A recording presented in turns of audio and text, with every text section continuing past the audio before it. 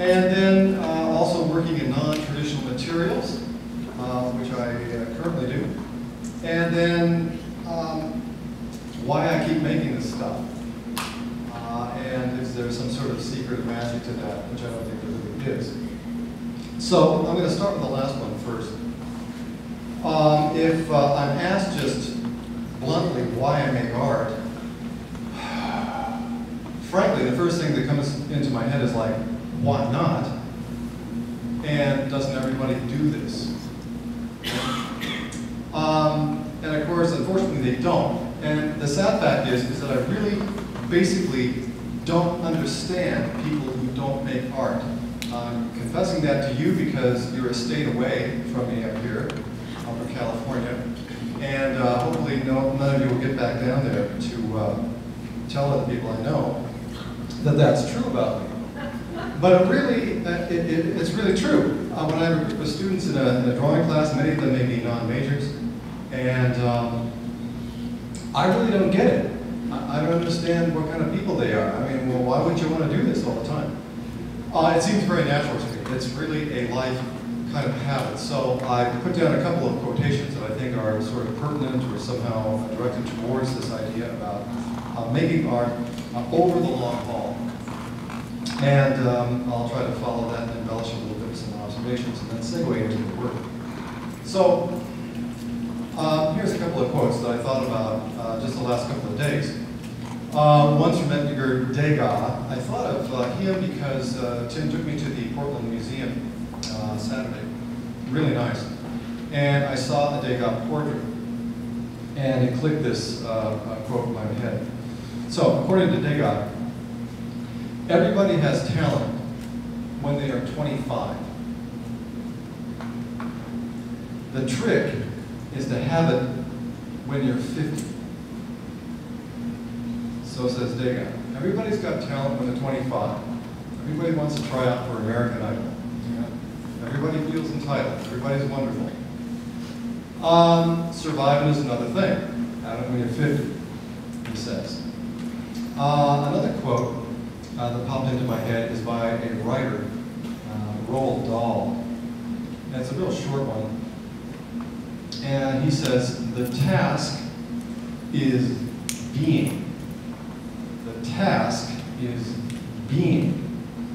Writing is the means. That's it. The task is being. Writing is the means. And I can really kind of shelter under that quotation. The task is being, art is the means for me. And I'll try to unpack that a little bit. So, there are a couple of basic ways of constructing art as a life practice.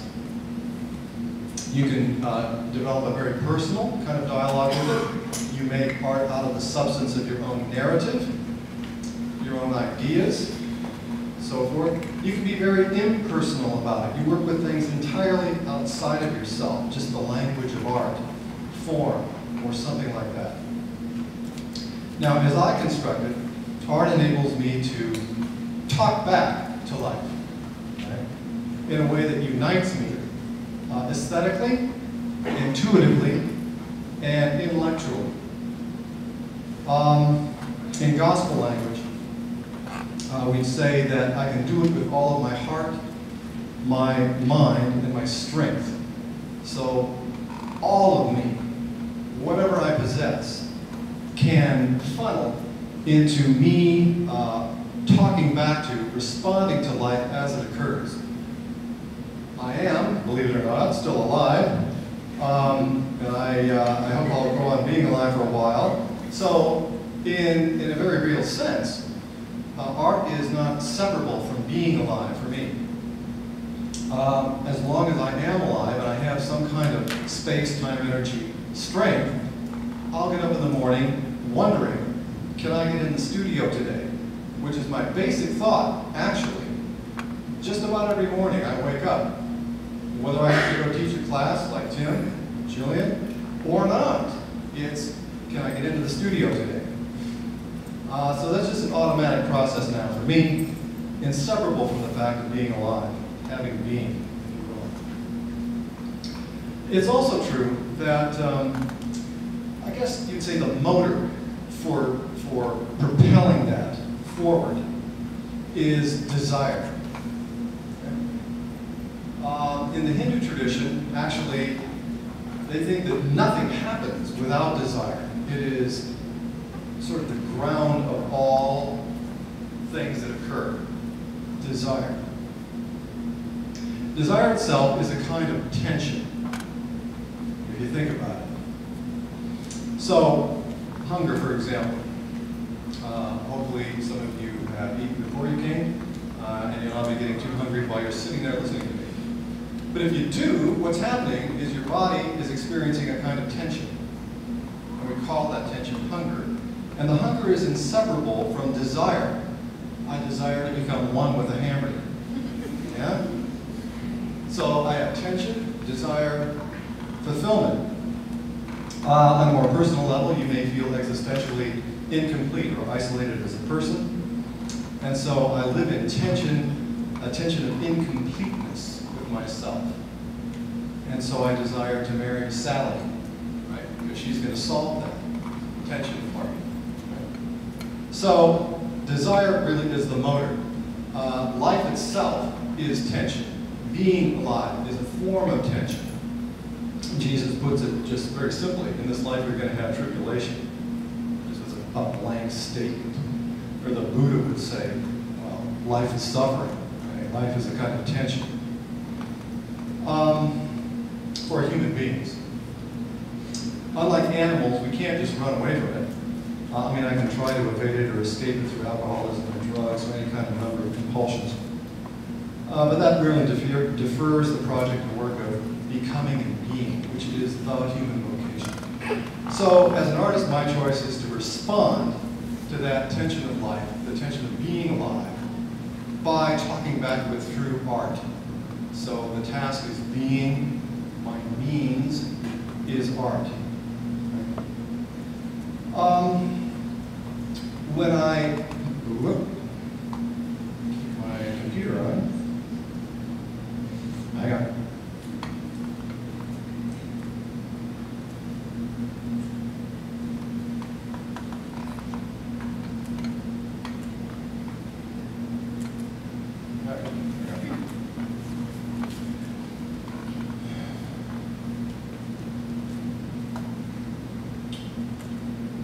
When it comes to, I'm going to talk about that piece in just a bit. When it comes to work in the gallery, I can talk about it then in terms of Duncan talking back to life as he is experiencing it. Okay? And being what? Driven, motivated, animated by desire, tension. Like that. So here's a piece that's part of the installation in the gallery currently. It's called The Hunt for Wild Asses. The Hunt for Wild Asses. And all of the paintings in the show are about 10 years old, so it's not current work. The work in the gallery is a product of tensions, and I can talk about it very easily in that way. Geopolitically, there was a tension called the invasion of Iraq, which I experienced with a lot of tension. And so that was a provocation of tension that actually got the creative process going. Also, I had, aesthetically speaking, a tension with the language of painting itself that causes these pieces to look the way they do. I was very unsatisfied with what I would call mono-stylistic painting, one-style painting, okay? Whatever you want to call it, photorealism or impressionism, expressionism or ABX or whatever. It just didn't settle with me. It kept feeling like a straitjacket that I wanted to squirm out of. And I realized that I wanted to use style in a more interesting way, in a more reflexive way, in a way that could kind of animate or curl around content, almost like musical notes or sounds. or colors in a palette, so I can select stylistic elements and combine them to advance whatever I thought I was trying to express. So these paintings then do that. They are an attempt to speak back to attention in the language of painting itself. So they're basically composed of a substrate image. In this case, a Civil War era photograph of the Capitol Dome, which was under construction at the time. And so that's very kind of laboriously simulated. It's a very slow-mo kind of painting. It takes a long time to do. And then you've got these accent images that dropped over the top of it that literally kind of float off of the surface, which are basically contemporary images in dynamic tension with the substrate image. So another form of tension, I can actually set it up, construct it aesthetically in the pictorial field. So, what we got here, The Hunt for Wild Asses. The title itself is just the standard art historical way of talking about this quotation, black and white, running across the bottom of the image. It's a paraphrase of a Assyrian bas-relief image. Assyria being located in what is present-day Iraq, so it's one way of talking about place. And then, as you can see, you got these guys on the horses shooting arrows into these wild asses. And they got attack dogs and stuff. And then you've got what's floating up there in the sky. Anybody recognize this thing?